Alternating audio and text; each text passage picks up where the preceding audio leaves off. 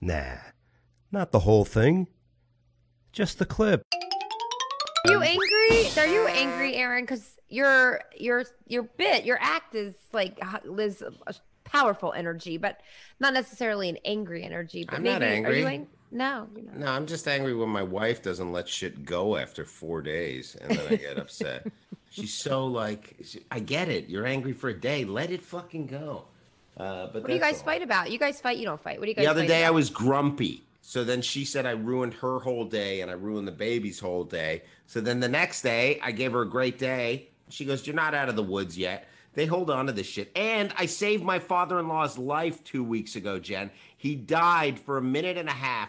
I revived him, called 911. They showed up. Instead of the family sucking my dick going, "Thanks for saving his life," they're like, "Why did you take him golfing at 1 p.m. when it's so hot?" I was like, "You fucking grimy Catholics."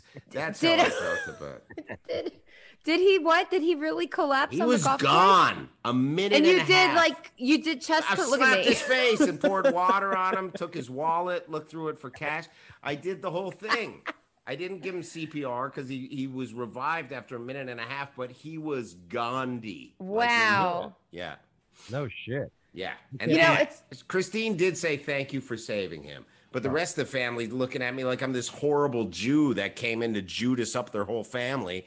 And I saved the patriarch. No one's giving me shit.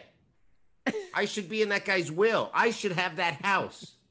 Get your Jewish claws out of our spawn. Mm-hmm.